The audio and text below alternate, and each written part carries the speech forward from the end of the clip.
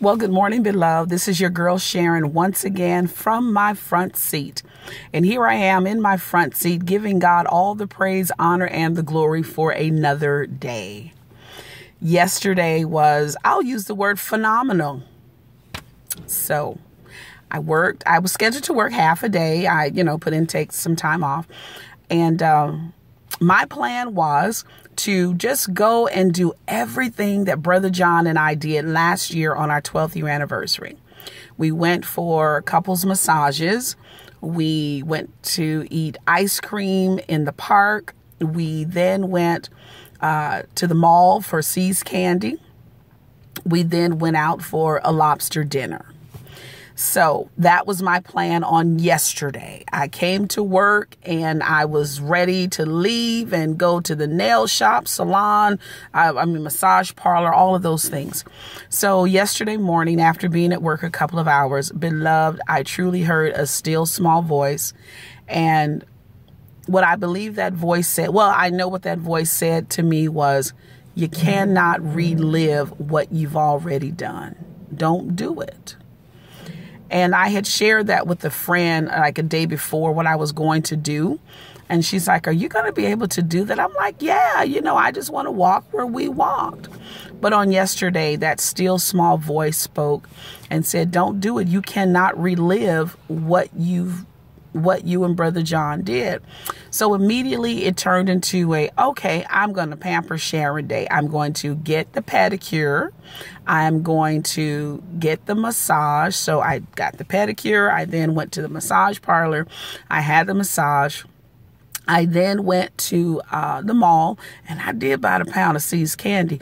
And beloved, you don't have to get the prepackaged pound. You can have them make your pound right from behind the counter. That's what I did. And then I people watched. And I thank God for very good friends. I thank God I was able to call a friend to say, hey, you want to go out, dinner and a movie? And guess what the friend said? Of course, I will not have you alone on today. So I thank God for that. I'm grateful to the Lord God that I was able to commemorate what would have been my 13th. It's so funny because when I was a child, more than anything, I wanted to be a wife. And I said, I'm going to have a 50th wedding anniversary. One day I'm going to be married for 50 years. And it's really a running joke in my family because it's like, I guess if I add them all up, when all is said and done, I'll meet 50 years. I ain't got to 50 years yet, y'all. But I had a great time yesterday. And I give God the glory for it. And sister getting old. So I was glad to be home by 10. And I just give God the glory.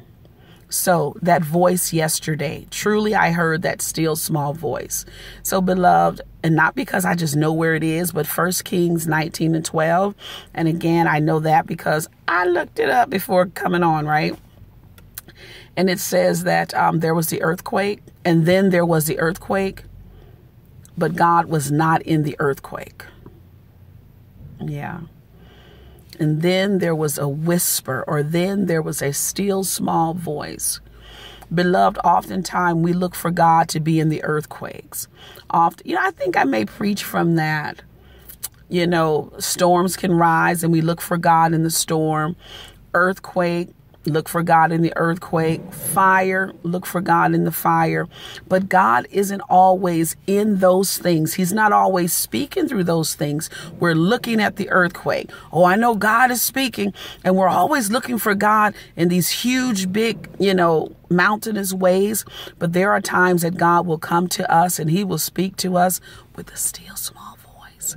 So, beloved, it behooves us. It is up to us to be ready. It is up to us to recognize that still small voice. And just like that still small voice spoke to me on yesterday, and I'm so grateful for it. I'm so grateful for it. And then he spoke, and I'm glad that he did. And I give God the glory for it. And I tell you, last night I laid down after saying my prayers and I went to sleep. I went to sleep. And I thank God because Oftentimes this last year, I go to sleep, I wake up, or I'm sleep sitting up or something. And there have been nights I've had really good sleep. But I can honestly say that on last night, God blessed me with the best night's sleep that I've had since my husband passed away. And I give God the glory for that. Some mornings I awaken and I can tell I've been like all over the bed. But last night it was just peaceful. And I give God the glory for that. I actually walked through the house, didn't turn on lights this morning, as I was leaving, because y'all know I'm afraid of the dark and the boogeyman, right? But God gave me a real peace on last night. And for that, I am grateful.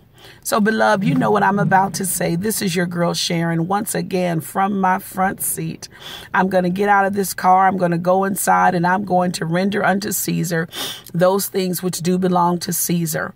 And so, beloved, on today, look for God in the still small voice. Listen for God in the still small voice. Will God speak and you hear him in that still small voice of a way? And, there are a lot of things going on around you. Yes, he will.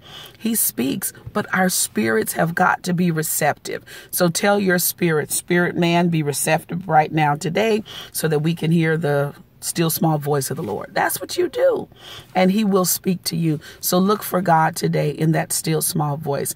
Now, if there's a fire or an earthquake, you can look for him there too. He may be speaking to you. I'm just saying, oftentimes he speaks to us in that still small voice. So beloved, I love you. God bless you.